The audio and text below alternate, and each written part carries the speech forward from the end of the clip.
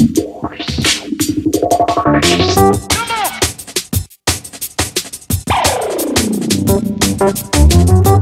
up, Geeker World? This is Ari and welcome to Reactions. Today I'm going to be reacting to Star Wars The Last Jedi Awake trailer. And this is a 45-second trailer. And I've kind of stayed away from a lot of the trailers because I'm just really excited for the movie and I just wanted to hurry up and come out. So, yeah. I just wanted to hurry up and come out. So, I'm going to watch this one because it's only 45 seconds. So, anyway, let's see what this trailer has in store for us.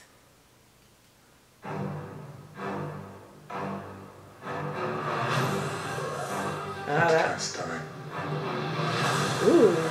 That's the only way to become what you were meant to be. Darkness rises, and light to meet it. I need someone to show me my place in all this. Come on! Oh! Borg! This is not going to go Leia! the way you think.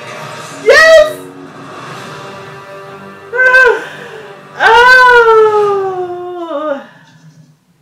Okay, so I think that 45 seconds is enough for me. They packed a lot of good clips in that to get you really pumped. Luke I like that opening shot of Luke going into the cockpit on the Millennium Falcon. Oh, it's just like nostalgia, old times. He's looking like, oh, that brings back memories.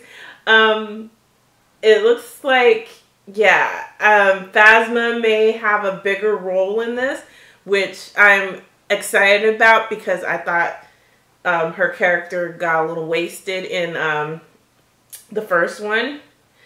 Yeah, I wasn't as excited about the title at first for The Last Jedi, but now I'm really feeling it, and it really feels that we're going to have more of that darkness and that, like, depth that we had in the second film of the original trilogy, which is also my favorite film of the entire series, The Empire Strikes Back.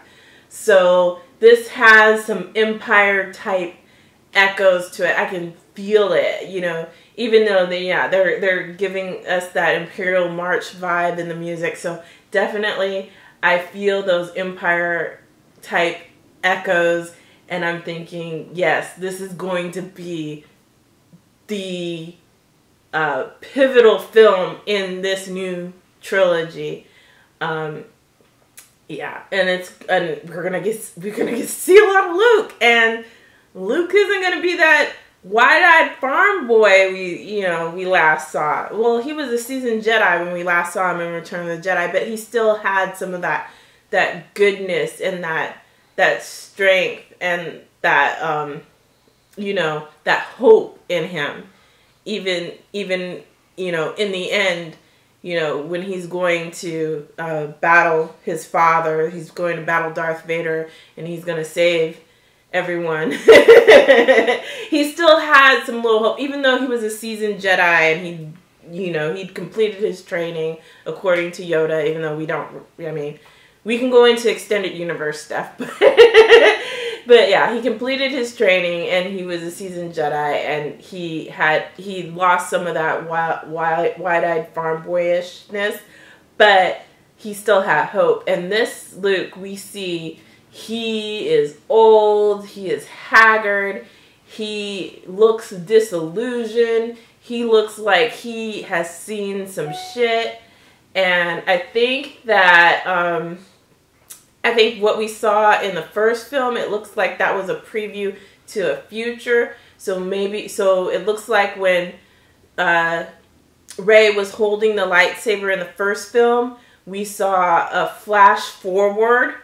And I think there are a lot of theories out there. I've stayed away from those theory videos too, and I don't want to spoil it for a lot of you guys who have stayed away from those theories as well. I'll just touch on that because it was shown in the trailer, that battle scene, And so it looks to be like that may have been a flash forward. I don't know. We'll have to see when the movie comes out if it is a flash forward or if they're showing us a flashback of a battle. But yeah, I'm excited. And let me know what you thought about this in the comments below. Thank you for watching. Remember, like us on Facebook, follow us on Twitter, visit our website, geekgirlworld.com, and subscribe to our YouTube channel for more reactions. Bye!